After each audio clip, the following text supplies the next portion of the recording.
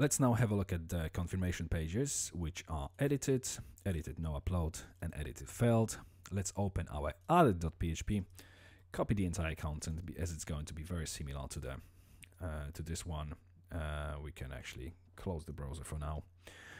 And now, first of all these things at the top, they stay the same. Products, it's going to be edit, and then the record has been updated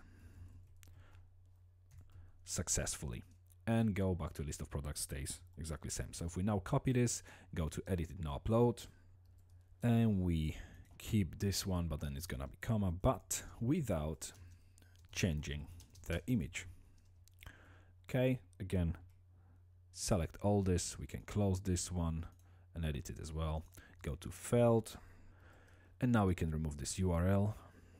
Here we can move our require ones onto one line, and now that we're gonna have a different message, let's put this there was a problem updating this record, full stop, then new line, please contact administrator.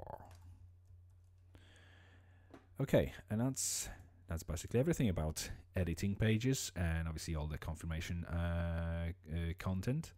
Let's move to the next video when we're actually removing the record.